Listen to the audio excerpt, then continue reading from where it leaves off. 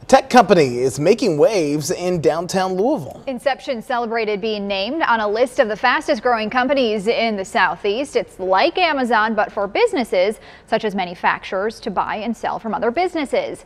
The company moved into PNC Tower last year. Inxeption is based in California, but executives say it will one day call Louisville its home.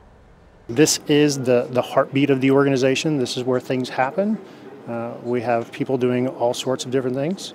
And so I think it's just time. It's a matter of time, but it's certainly in the cards. Inxeption employs about 70 people locally.